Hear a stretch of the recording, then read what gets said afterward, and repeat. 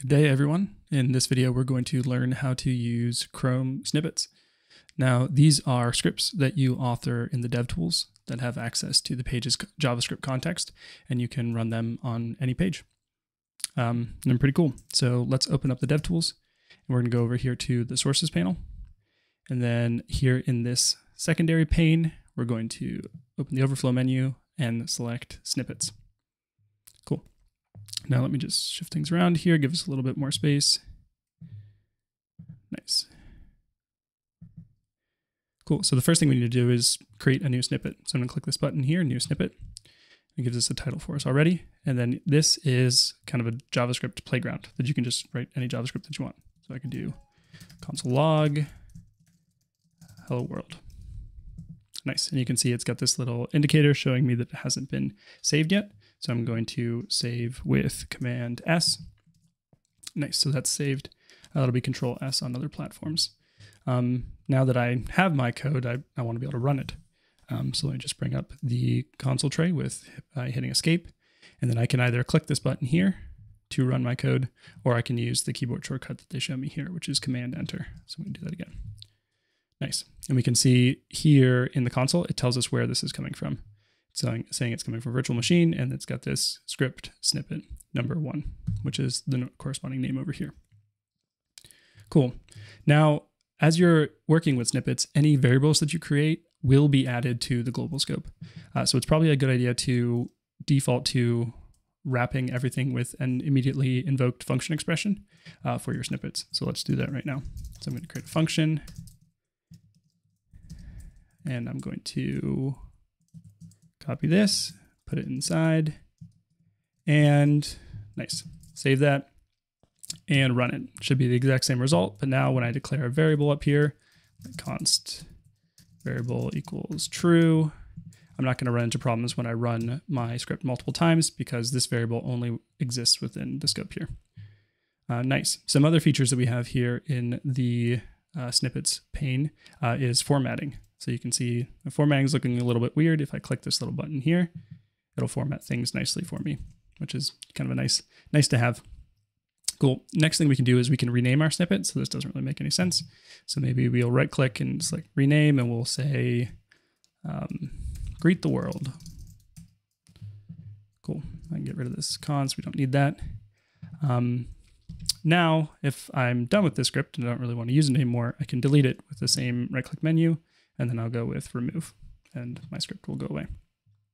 So let's create a new script, and then we'll do the same thing as before, create our function, call it immediately, and we'll do console log, hello world.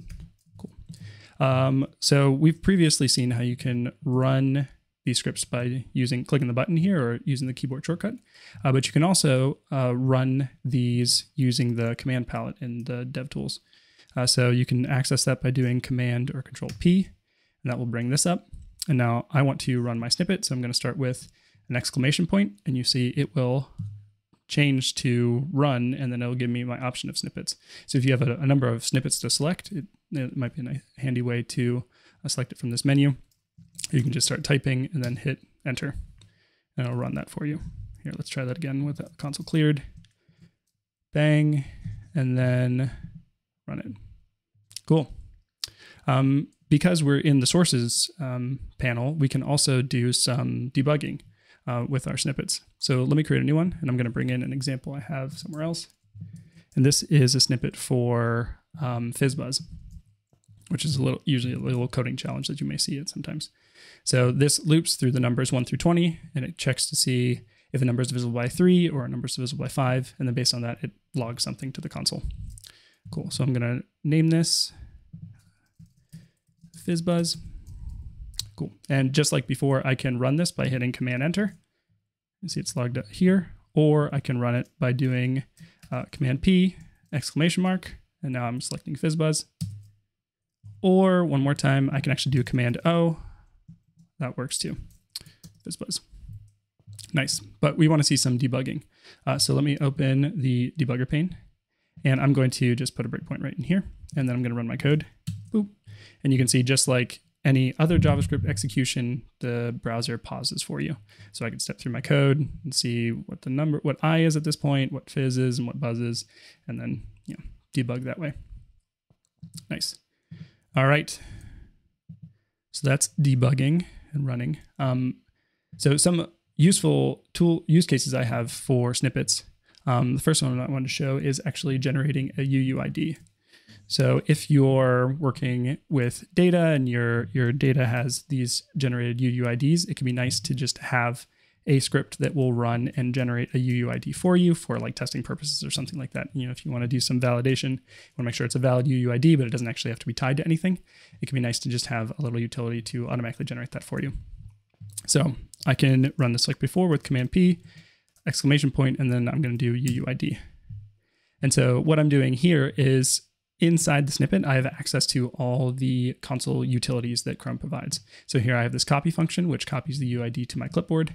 And then I'm returning a little message to let myself know what was happening. So now it says it was copied to the clipboard. If I go here and do Command V for paste, I can see I've got that same UUID accessible to me. So that's really handy. Just have a little script to automatically generate a UUID, or some other, maybe a formatted date might be useful for you too. Another cool snippet that I have, well, it's kind of silly, but illustrates a point. All of these snippets so far, they're kind of running in isolation, but sometimes you want to be able to pass arguments to these functions that you're creating. In that case, we need to run your snippet a little bit differently so that you have access to it later. So the name of this snippet is going to be SpongeBob case. And I'm going to grab code from over here. Cool. So you can see in this code, we're actually creating a window variable on purpose, which is a function that takes some type of input. And then we are converting that into the SpongeBob case that you may have seen on memes before. And then you see the last line of my snippet, I'm just declaring the string, and this what will be outputted in the console. So let me save that and then clear the console, and I'm going to run this one. So this is SpongeBob case added. So now if I start typing window.SpongeBob case, you can see I now have access to this function. The console tells me, and I can say that we added this function from a snippet.